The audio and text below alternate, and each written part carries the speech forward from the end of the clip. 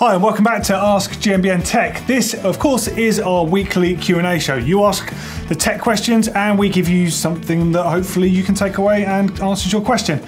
Any questions you have, please use the hashtag Ask GMBN Tech in the comments underneath, or you can email us to hellotech@gmbn.com. That's it, right at the bottom of the screen there.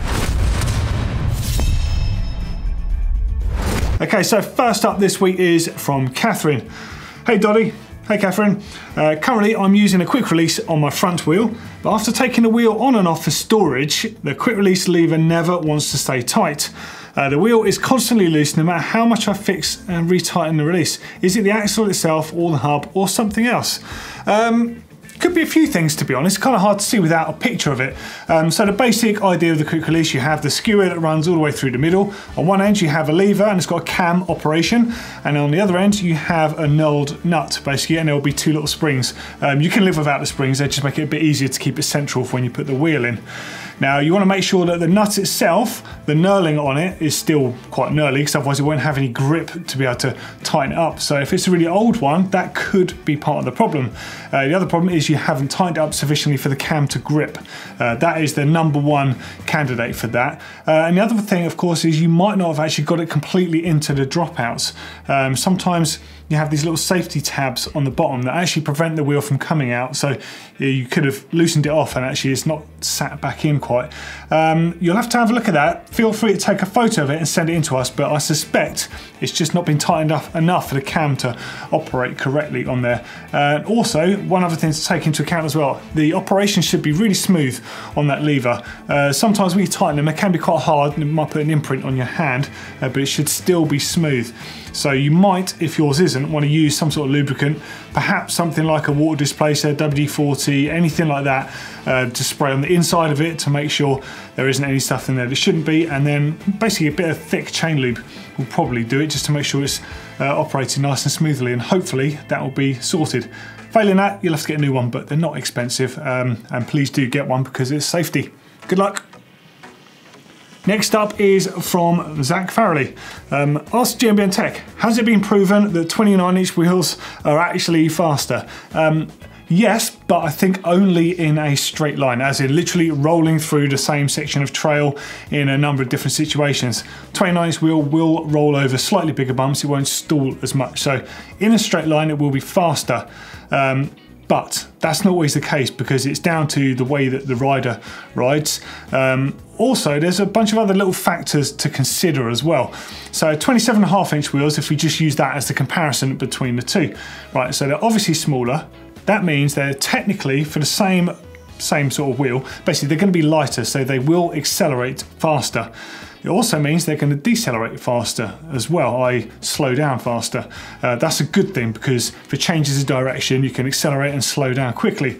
The downside, of course, with the smaller wheel is it doesn't hold speed as much. However, because of the fact that they accelerate faster, it's easier to top up on that speed.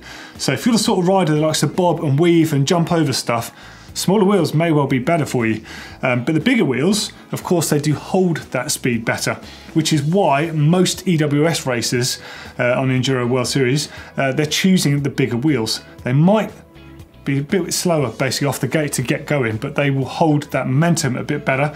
And also the fact on the rougher tracks, the bigger wheels do float over those holes and bigger obstacles just that little bit better. So that is important. There's often something not taken into consideration with big wheels. They actually don't slow down as fast. And the reason for that, a little bit of theory with this, is bottom bracket height. So on 27.5-inch wheels, your bottom bracket is roughly in line with your wheel axle, sometimes a little bit below, but not crazy.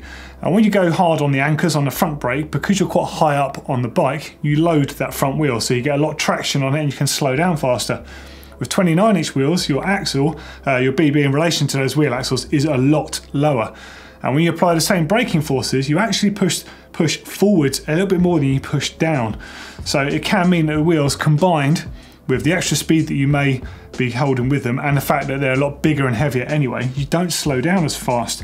Now, I have spoken to some racers about this, and they do accept the fact that they're dancing on the brakes a little bit. They're never really on the anchors at any one point like you or I might be. You know, it's more like, think of it as speed control. Like Neil, he doesn't really touch his brakes too much. He kind of just controls that speed as such, whereas I actually want to slow down when I need to.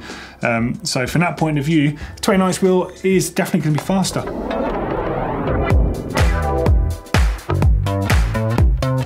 Okay, next up's from Amir Gonan. Ask GMBN Tech. I have my dad's 2004 Cannondale Scalpel. It's got a lefty on it and the 26-inch wheels that came with it. I've since crashed it and the front wheel's a bit bent, not too much, a bit annoying, and I'm finding it quite difficult to get 26-inch lefty wheels for the price of normal wheels. Is it possible to just buy normal wheels and switch the hub, or do I need to find a lefty wheel that will fit? Okay, well firstly, what I would say is you don't need to do that. If you're considering taking a hub out of a wheel, your best bet is just to get a new rim and do a rim swap, basically. So you keep your existing spokes and the existing hub, and basically you put the rim next to it, and one by one you swap those spokes over. It's actually quite a simple process. I'm not sure though that we've made a video on it, so you've given me a great idea to make that video. It is really simple, but like anything with wheels, you have to go, you know, it's a bit steady Eddie, because you can jump in too fast and end up making things worse before you make them better. And with a wheel, there's a lot of spokes, you know, from 28 up to 36 spokes typically on a wheel. So there's a lot of things that can go wrong, but it is simple. You just have to be very patient. We're going to make that video, so if you can hold on a little bit, try and persevere, and we'll make that and guide you through it. If not, there are other ways of doing it. Of course, you can just buy a new wheel with the lefty hub on there. I'm sure if you looked on eBay, you will find them. I'm pretty sure I've got a couple knocking around somewhere. All right, a couple of questions here from Miguel Vela. Firstly, and I feel for you just reading this, says, are bottom bracket creaks and noises common? Unfortunately, yeah, they're one of the most annoying things for any cyclist, and unfortunately you do get them on mountain bikes quite a lot.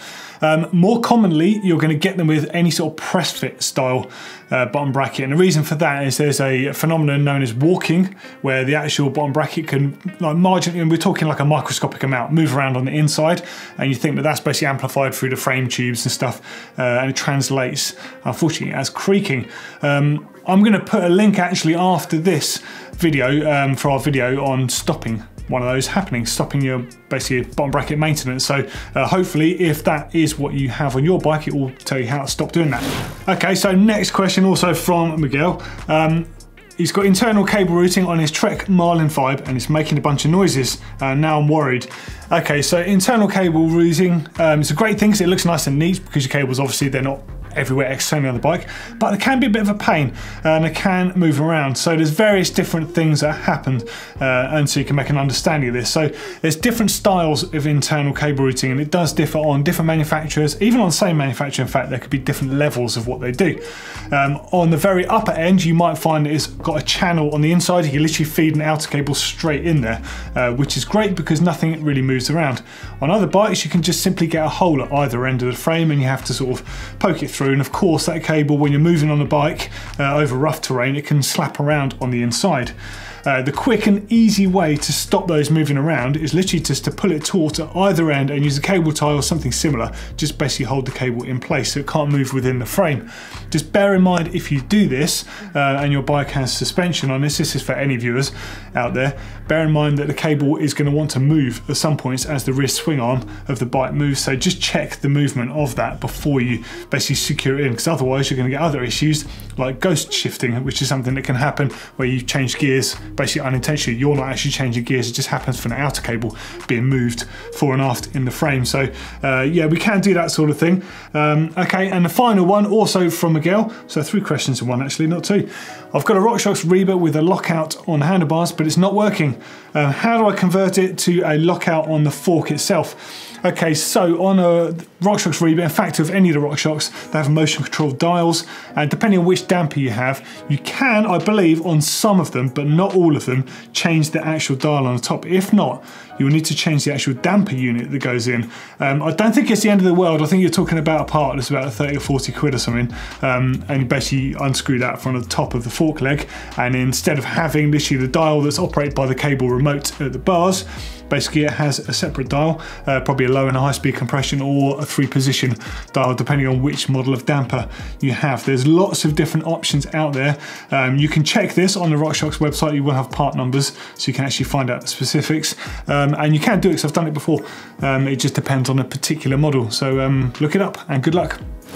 Okay, so Lee Campion wants to know, I was wondering if you can change your lower stanchions on your forks. I have quick release on my Recon, so RockShox Recon fork. I was wondering if you could change them so I could put Thru axle on. Also, what is offset? Okay, well firstly, the lower legs, just so you know, the upper legs are called the stanchions and the lower legs are called the sliders because they slide over the stanchions. Yes, you can do that. You can buy a new set of sliders for your fork, but it's not cheap. I think for yours, for Recon, you're probably looking around 80 quid. It does depend on the model and the year model that you have. So you can do that, but for that amount of money, you may well be better off selling your ones and putting that money towards a new set that would be the correct orientation for you. And then offset on a fork, if you imagine a line basically going through the head tube there, is how far forward or backwards even, it can be in some extreme cases, basically where the fork rounds sit, and it has a massive effect on the handling of a wheel on a bike. In particular, you've heard this talked about with 29-inch wheels. Now previously, a lot of bike manufacturers had more offset on their fork rounds. And the reason for that is they like the stability of the bigger wheel and they like the slacker head angles, but they believed that at lower speeds, having increased fork offset gave it the feeling of a steeper head angle, so it felt nice and agile, I guess you would say, but then you get up to speed and it feels nice and stable. But it's taken until now for manufacturers to realise that actually less offset pretty much is better, and it does work more consistently, because you would have a slight Jekyll and Hyde approach with having more offset, but it's not always the case. It can vary, it does vary on the bike, it varies on the rider, of course, on your preferences. For example, my old Scott bike had quite a lot of offset on it, and I never once felt like I needed less offset on that fork. So it just goes to show it's not always the case. And I think people latch on to new phases and fads and stuff like that in the bike industry quite a lot on marketing terms. So don't think just because everyone's talking about less offset that you need less offset.